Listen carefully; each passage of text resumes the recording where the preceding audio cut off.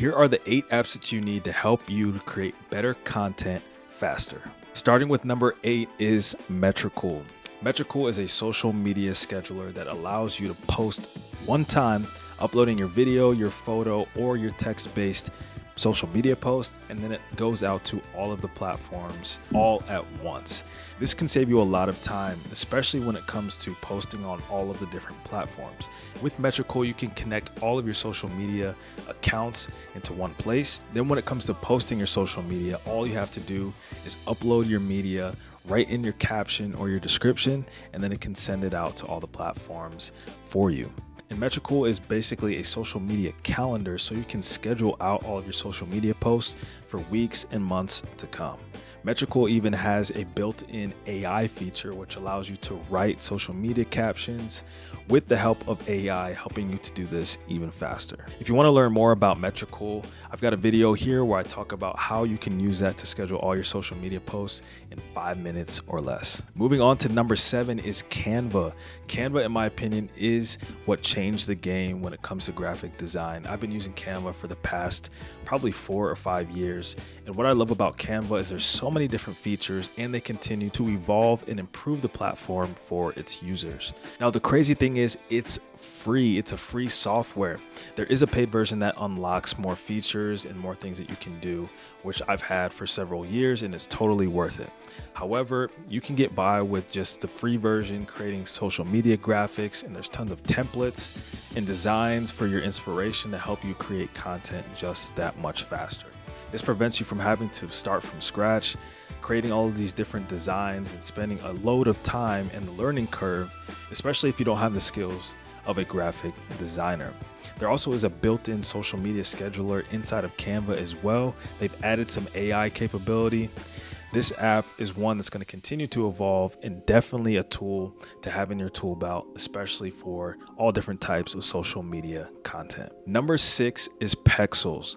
Pexels is a free stock media platform, a stock media library with tons of photos and videos that you can use inside your social media content. One of the ways that I really love using Pexels is for B-roll. There's thousands, tens of thousands of free videos that you can include inside your projects.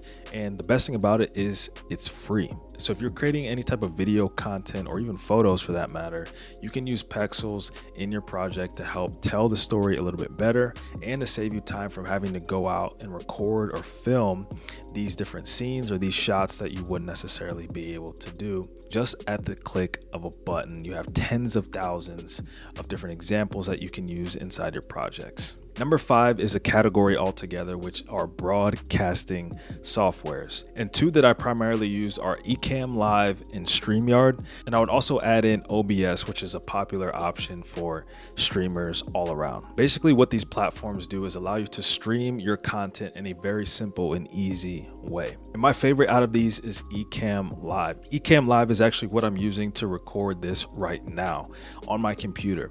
It is a Mac-only program. If you have a Mac, you probably know how simple and smooth these programs that are built for Mac usually run, and Ecamm is no exception to that. What this allows you to do is stream to multiple platforms like YouTube, Facebook, LinkedIn, even Instagram.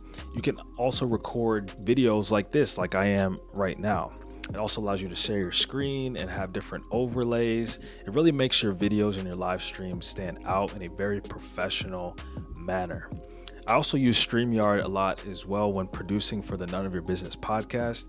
This is one of the platforms that continues to evolve as well. It is a web-based program, so it doesn't matter what type of computer that you're using. As long as you have a solid internet connection, you'll be able to use StreamYard. And one of the best ways to use StreamYard is for those interviews. For interviews, live streams, online webinars, you've got different templates and presets that you can make all of your content look really slick, allowing people to engage with you and to be able to create better content that's more engaging for your viewers. Moving on to number 4 is Descript. Descript, in my opinion, is the video editor for non-video editors, especially when it comes to talking head content. With Descript, each video that you upload into this platform is going to be transcribed, and you can edit your videos as if you were editing a Word document. Descript has a ton of different features that are really great for long form content because you can break that down into smaller pieces just by copying and pasting. You can also format your different videos for social media. So if you create talking head content, I really recommend Descript, especially if you're not someone who prefers to have a very simpler video editing process versus another platform like Final Cut Pro or Adobe Premiere Pro. Number 3 is Google Drive. I know that's kind of a boring one, but so many things can be automated through using cloud storage like Google Drive. Google in general is probably one of the most reliable platforms that I've worked with. It's very simple and easy to use, and it integrates with a lot of different apps and automation tools. So if you're not uploading your videos or using cloud storage, I highly recommend that you do that because it can really allow you to automate some of your workflows. And it's always a good idea to have your footage, your content backed up on the internet so that you can share it with other people, which allows you to distribute it a lot faster and more efficiently. Number 2 is Notion. Notion is a very powerful note-taking platform. However, it's evolved to even more than that. And one of the ways that I use Notion is to keep track of all of my content. I actually have a content calendar. My content calendar for YouTube lives inside of Notion. And inside of that, I can organize by tag, by category, where the video is in its process. And it's really helped me to stay organized and be consistent when it comes to creating content. And more recently, Notion has implemented Notion AI, which in a really cool way helps you to create more content, helping you to write out scripts, outlines, summarizing different long form pieces of content. And having that built into Notion is really helpful.